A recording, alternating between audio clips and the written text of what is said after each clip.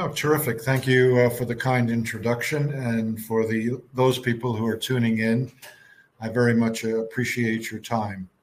Tekcapital is focused on building valuable companies that can make a positive impact on people's lives around university discoveries. And that's the focus of the business. And there's sort of 3 points to keep in mind. It's a business that transforms discoveries into products that people can actually use that could improve their lives. And to do this, we not only have to select the intellectual property, screen them, acquire them, but also build companies around them and assemble teams, directors, management teams, and provide initial funding. And when we do this, we always try to have some star power management. While the technologies may be new, and that impacts, obviously the potential of the company, it's always handy to have knowledgeable hands running those businesses. So we couple new technologies with experience management. We also provide services to about 250 universities around the world. We found that the process that we put in place for screening technologies and evaluating its potential was of value to the universities themselves. And most of the university customers that we have use the service year in and year out, and have for a number of years. And perhaps most importantly, on a financial basis, over the last 5 years, we've shown growth of our net assets, which is our most important metric, and growth in profitability as well. So the business is working, and our most recent results that were published for full year 2021 were the best in the company's history. Again, our focus is on growing our net assets over time by commercializing university discoveries. Our net assets increased 108% period over period for 2021 to $68 million, which is a record for the company, which is 48 cents a share, which is also a record for the company. Our total revenue is just north of 29 million, most of which came from unrealized gains in our portfolio, and some revenue increases in our services. And our profit was just over $26 million for the year, which was a significant uplift over the 7.7 million from the prior year. And our diluted earnings per share was 21 cents. So overall, a splendid year for the company financially.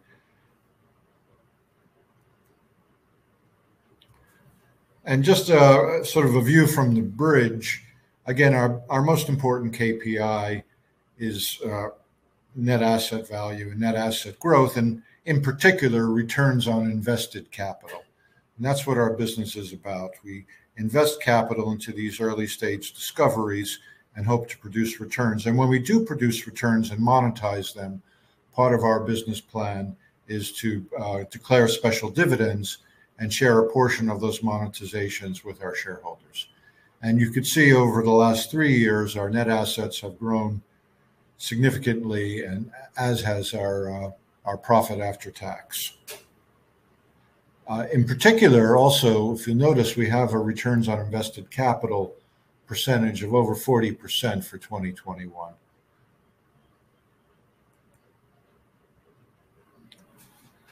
This is a stock graph, obviously, of Tekcapital over the last 12 months from 2 days ago. And we're up slightly for the 12-month period, although the value of the company has increased significantly during that period.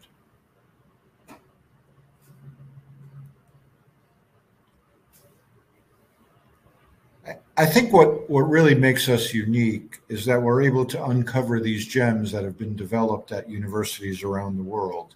And to do that, we've built a large electronic network. It covers about 162 countries and about 4,500 research institutions, where we can cull through those institutions' properties and see what's available in areas that are of interest to us that have not only been invented, but have been disclosed by those institutions as being available for sale or license.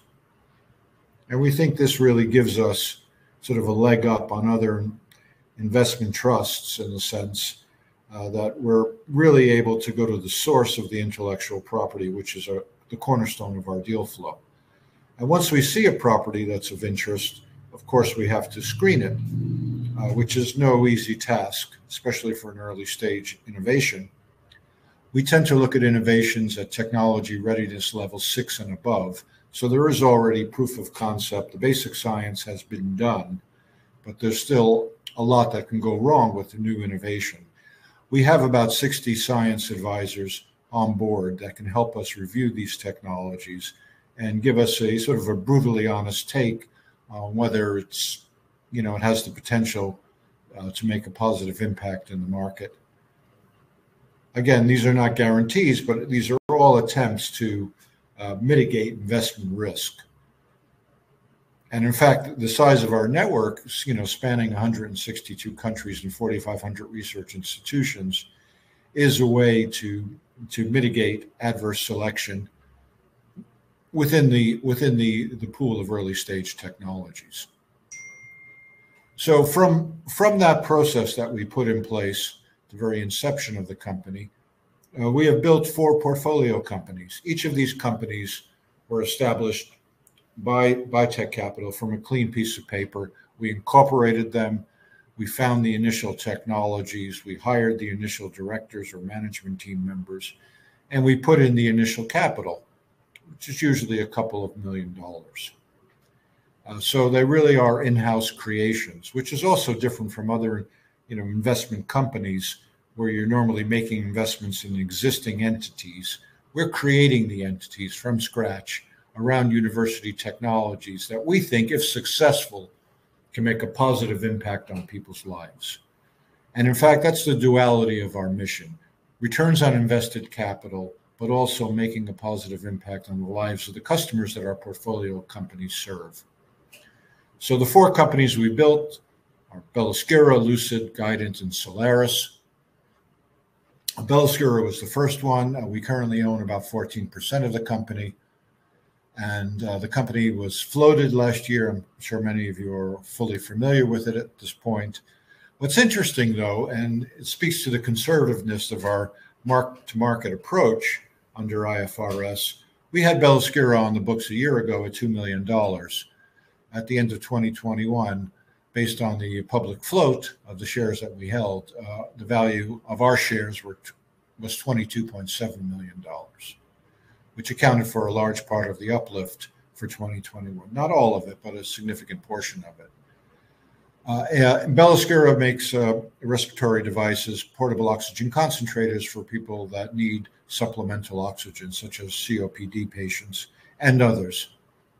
Lucid is the second company we founded. It's a smart eyewear company.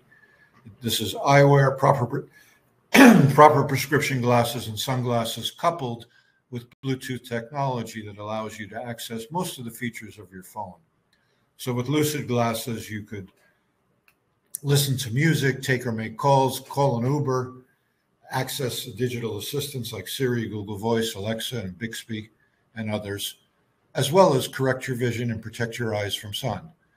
And so we think the eyewear industry, which is enormous and, obviously quite well established over 400 years, is going through a major transformation that in the near future, most, if not all, eyewear will become smart eyewear, similar to what's happened to the watch industry, where most new watches sold are now smart watches.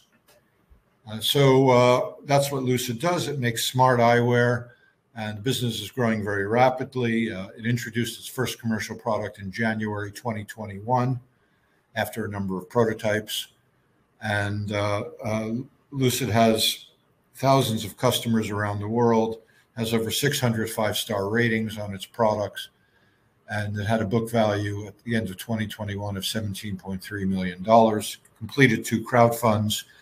And we've previously announced that we filed a registration statement with the Securities and Exchange Commission in the United States to have the U.S. operating division of Lucid, which is Innovative Eyewear, be listed in the U.S. and trade under NASDAQ.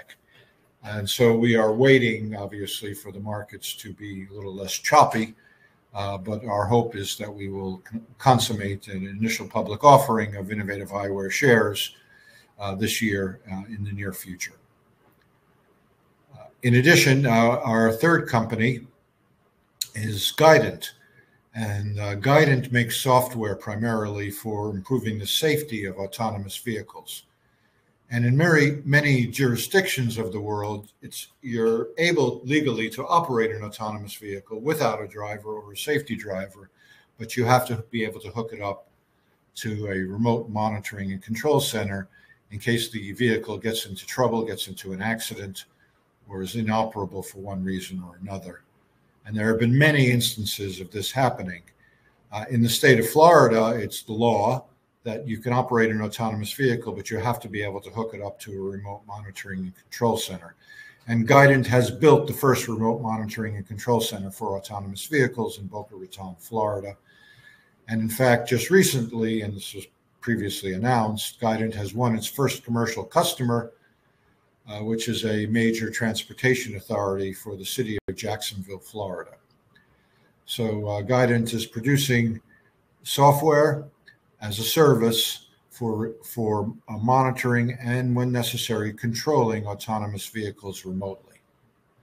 And we have a Guidant on our books for $18.1 million at the end of 2021, which is the current value of the company, which is currently doing a private round with institutional investors.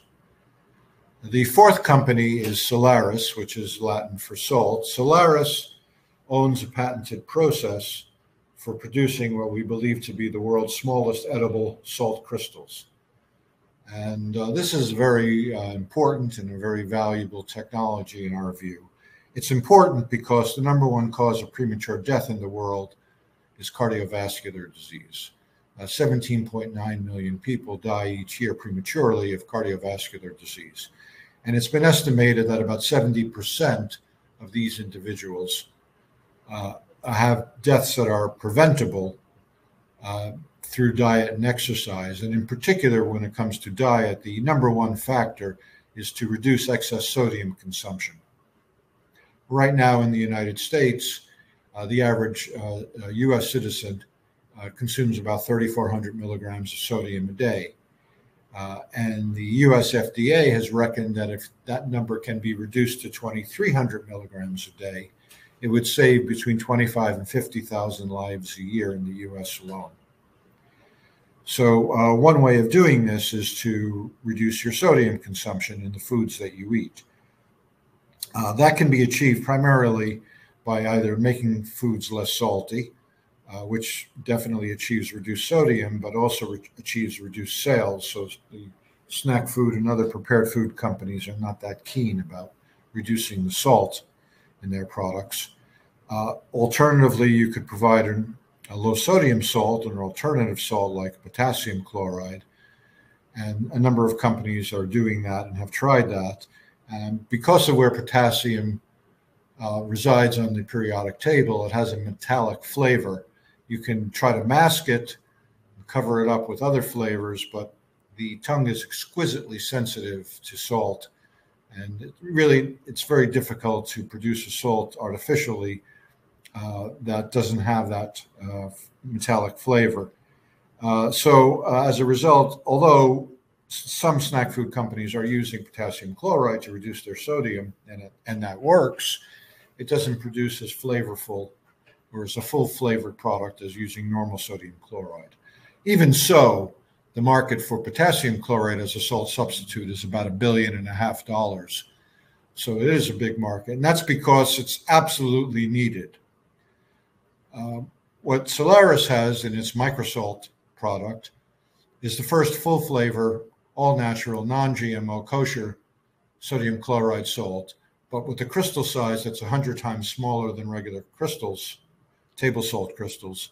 So as a result, you need to use less because the dissolution rate of the small crystals on the tongue is so rapid that the brain feels like it's getting more salt than it actually is getting. How much more? About twice as much. So you need to use about half as much microsalt to produce the same level of saltiness that you would with traditional table salt. And that means you can cut sodium consumption by about 50%, and in some snacks and other foods, even more than that. So Solaris is a portfolio company that owns Microsalt. Microsalt Inc. is the U.S. operating division of the business, and the business is doing very well. We'll get into this in a few moments. Just recently, we've changed the name of Solaris Limited, which is the UK company, to Microsalt to reflect our one name, one brand strategy as we bring this product global. So these are the four companies that make up the lion's share of the value of Tekcapital's portfolio. So again, Beloscura is an important company, respiratory device company. They make a wonderful portable oxygen concentrator that's very lightweight, very small, which is important because many people who have the need for supplemental oxygen, have certain other deficiencies in terms of musculoskeletal strength, coordination, etc.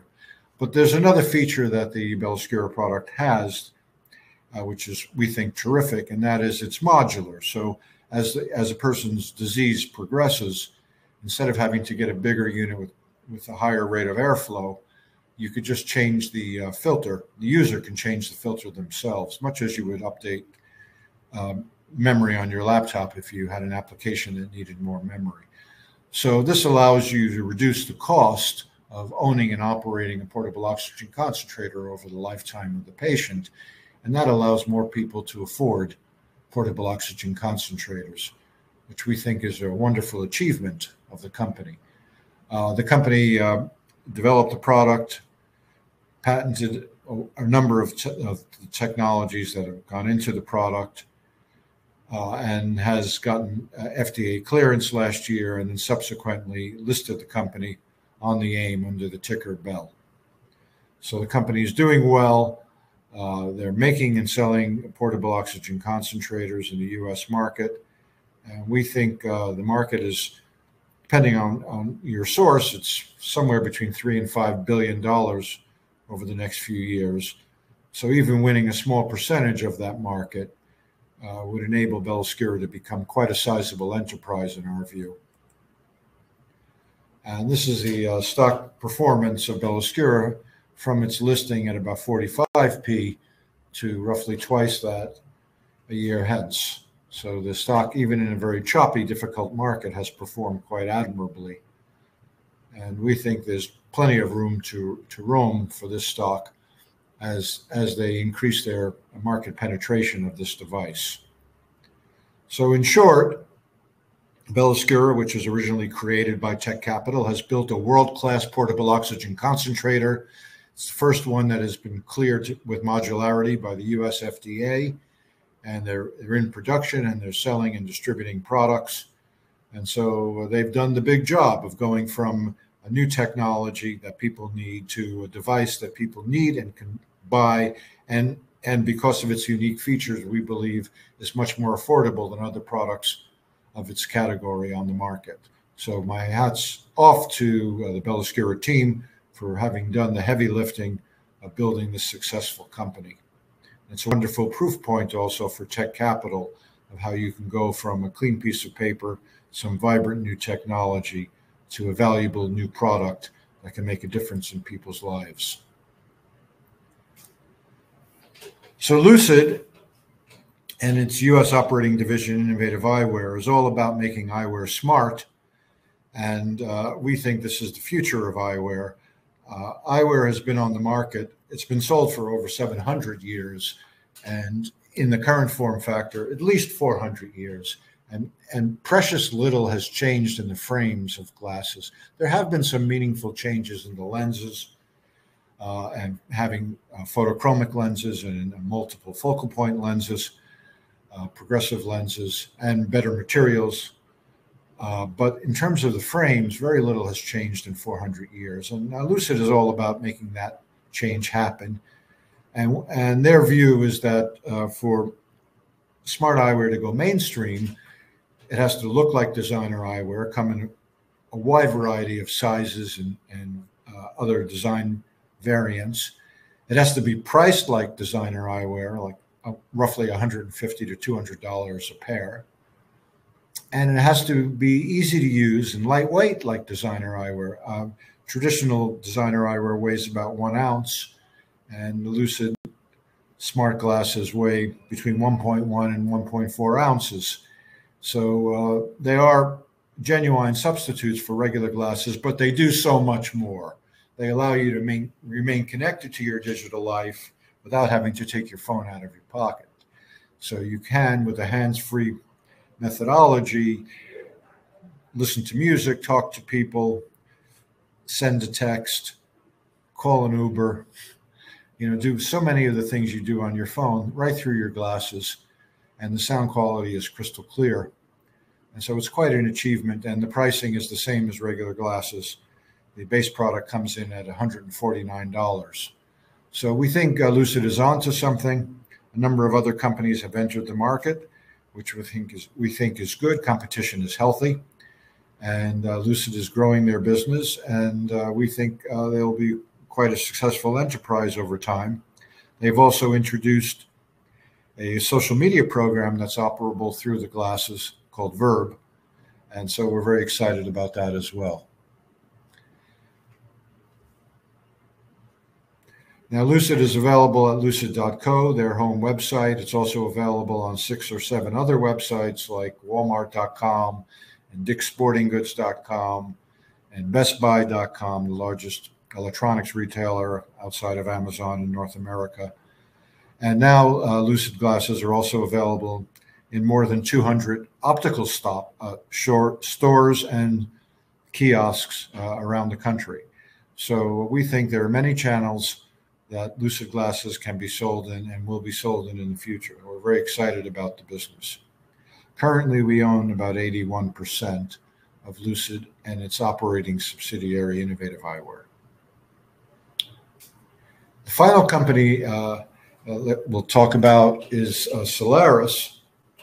Solaris makes these ultra small salt crystals, and it's an interesting thing because with microsalt, you can really significantly reduce the sodium consumption, but many large companies didn't quite believe that it was possible to do that with a good tasting salt.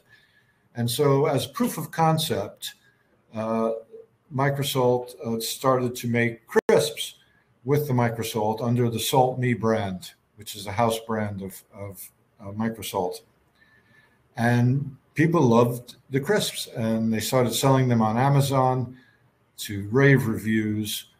And Kroger, which is the largest supermarket chain in the United States, picked them up and originally wanted them in 800 stores last November, and has subsequently expanded the store count significantly. And now the Salt Me Crisp, which was just proof of concept really, is now in thousands of locations throughout North America. It's growing rapidly.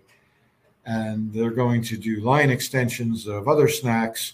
Plus, they're going to start selling salt shakers with the Microsalt. So you could have, a low sodium salt on your table, not only in your home, but also in restaurants and food service locations and hospitals and hotels and other places.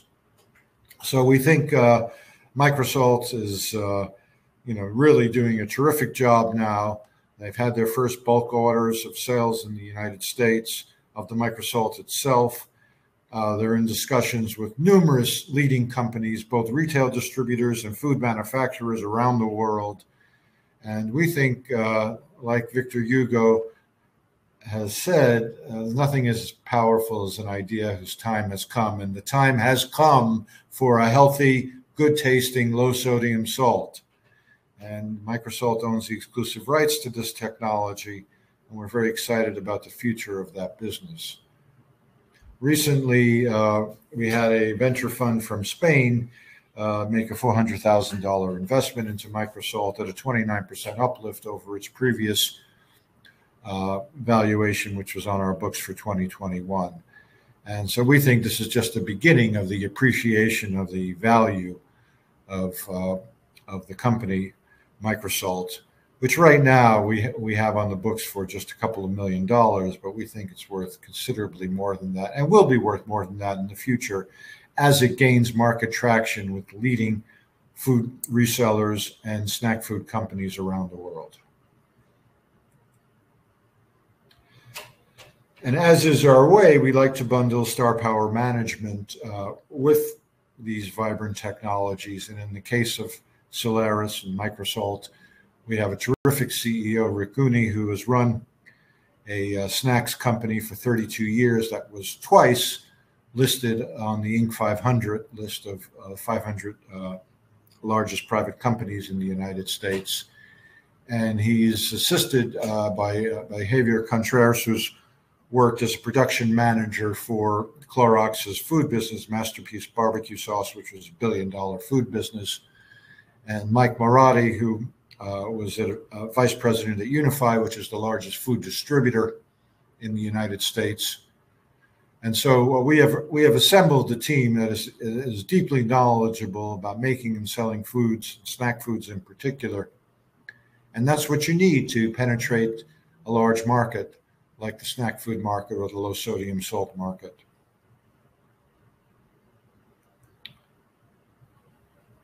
Similarly, we have a very capable board, and on the board we have Eduardo Sushin, who was the brand manager for Pringles, which is the fourth largest snack food business in the world. We have Steve McCready, who was previously the head of product development for Albertsons, the second largest supermarket chain in the United States. And Dan Emery, who is in charge of sales for Pilgrim's Pride, which is the largest chicken manufacturing company in the U.S.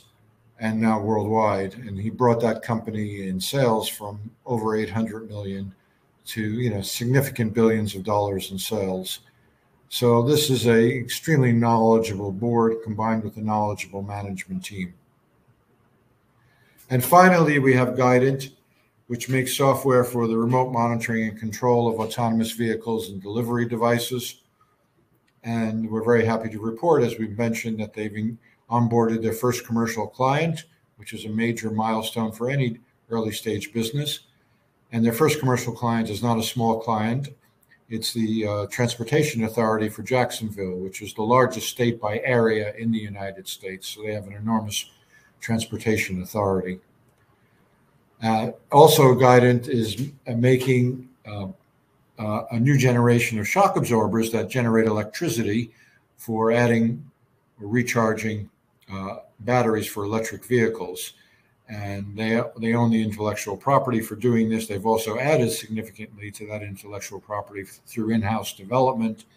They've built prototypes and tested them, and they're continuing to test them.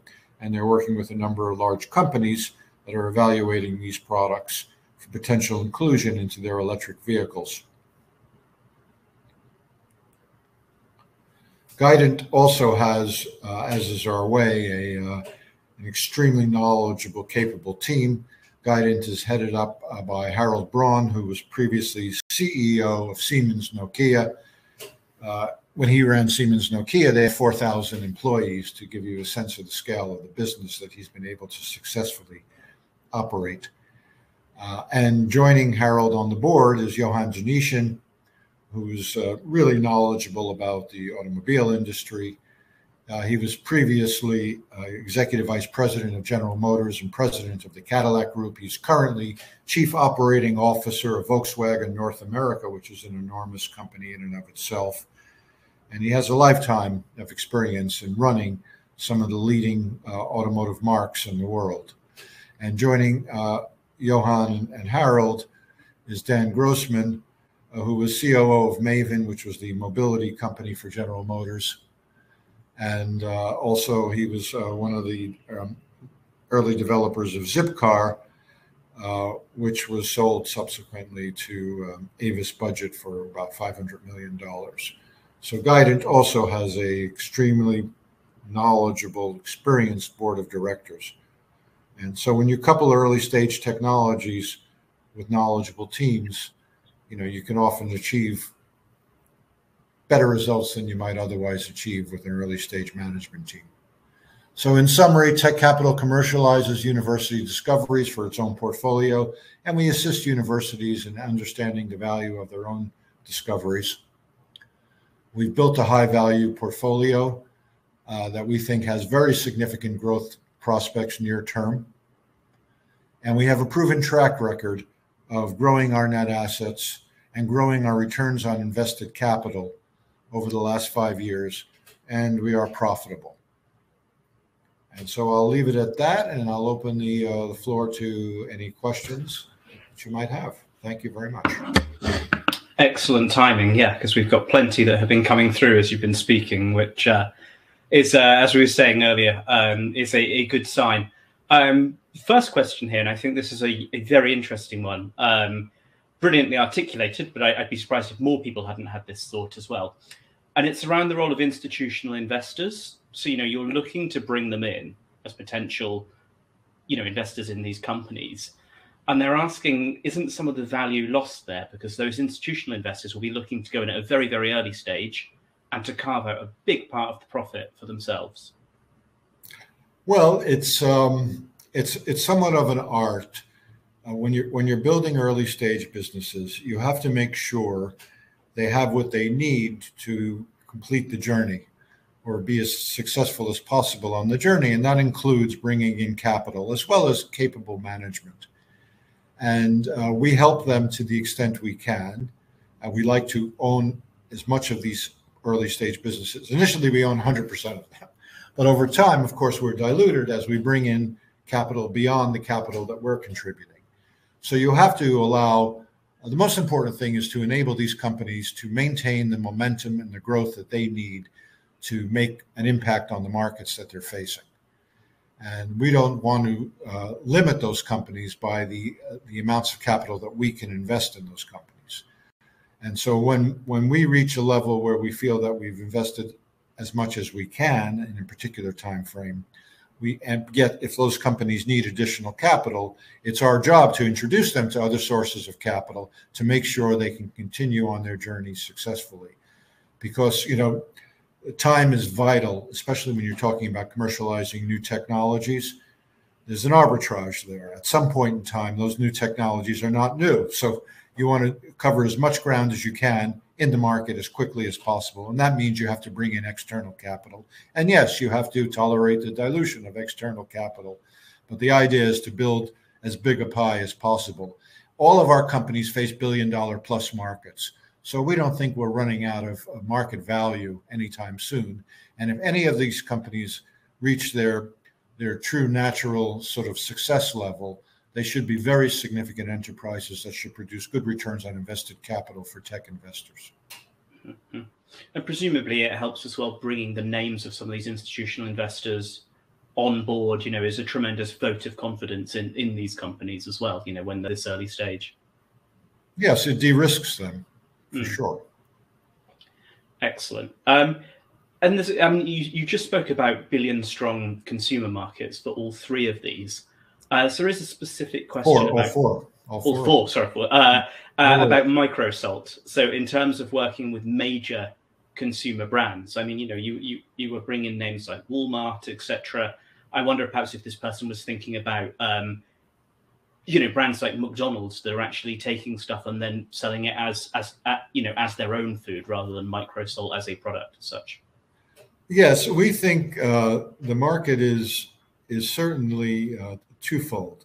The B2B market for a good low sodium salt substitute is roughly $1.5 billion. But really what Microsalt is, aside from it being a good low sodium salt substitute, it's just a better salt. And the salt market is a lot larger than $1.5 billion. The salt is ubiquitous. It's basically in every food product, both prepared foods and early stage food ingredients. So the market for salt is enormous. And what's happening now, it's really exciting. Microsalt is on fire. They have inbound requests from the largest food and food distributing companies worldwide. And they're working with them, and they're working with them carefully and precisely. But it's amazing the number of companies that have called upon Microsalt in the last 3 or 4 months.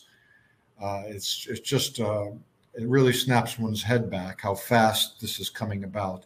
And I think a large part of that is due to the timing of, not only the change in the FDA regulations requiring reduced sodium contents in foods for food manufacturers, and there are similar regulations in other countries, but the fact that the microsalt is in crisps that are being sold nationwide, it's the first rollout of full flavor, low sodium salted products in the world. And it's being done by the largest supermarket chain in the United States. And what that has telegraphed, in our view, to the market is that the water is safe. And not only is the water safe, people are enjoying the product. The ratings on Amazon are really good. The sales on Amazon are doubling.